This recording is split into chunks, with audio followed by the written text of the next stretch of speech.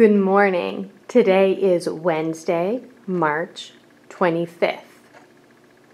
What day comes after Wednesday? Did you say Thursday? You're right. What day comes before Wednesday? That's right, it's Tuesday.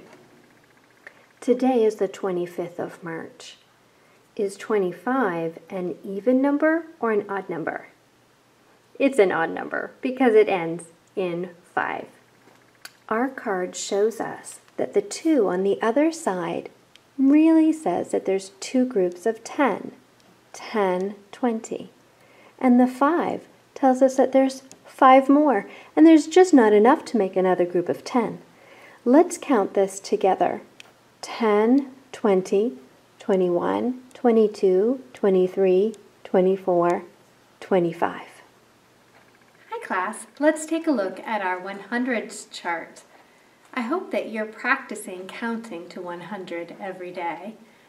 But let's see which numbers have been turned around. There's a number up here between the numbers 8 and 10. What is it? It's 9. What about here between 23 and 25? You're right, it's 24.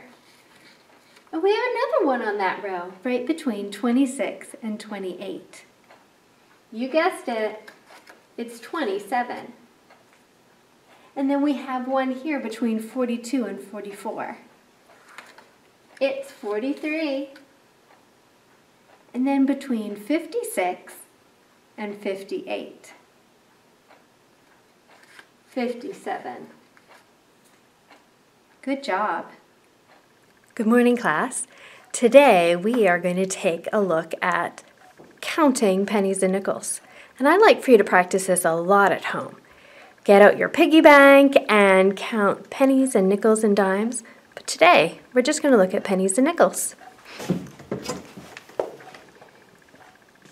Here I have a whole bunch of pennies and nickels. And the first thing that we're going to do is divide them into 2 groups. We're going to put all of our pennies together and all of our nickels together. Sometimes it helps to put them into a line or a nice group so that we know which ones we've counted. And then we're going to start with the one that's worth the most. And so we're going to start here with our nickels. How much is a nickel worth? It's worth 5 cents. So when we count them, we're going to count by 5. 5, 10, 15, 20, 25. So we have 25 cents in nickels. How do we know that a coin is a nickel? Well, on our coins, on one of the sides, there's a beaver, and it says 5 cents right on the coin. And on the other side, we have a picture of Queen Elizabeth. If your coin has a beaver on it, and it says 5 cents, then you know it's a nickel. Let's count this again. 5, 10, 15, 20, 25. When we come up here, we can't count by 5 anymore because these are pennies. So we're going to add to 25. 26, 27, 28, 29, 30. So all together, we have 30 cents. I have some more coins here, so we're going to count these as well. And the first thing that we do when we're counting coins is we separate them into groups of like coins. And then we start with the largest amount first. And so our nickels are 5 cents. So we'll count those first because our pennies are only worth 1 cent. 5, 10, 15, 16, 17, 18. We have 18 cents. I have some more coins here. Remember, when we're counting coins, the first thing we do is we separate our coins into groups of coins that are the same. Oh, I tricked you this time.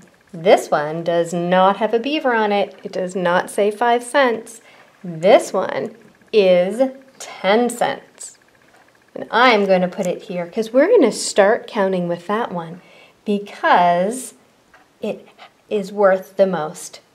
10, 15, 20, 25, 30, 35, 40, 45, 50, 51, 52, 53. We have 53 cents. Let's skip count by the number 4. 4, 8, 12, 16, 20, 24, 28, 32, 36, 40, 44, and 48.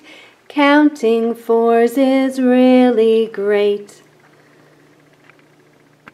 Today we're going to skip count by 7, and this is also a new one for you. So listen to it and then try it again.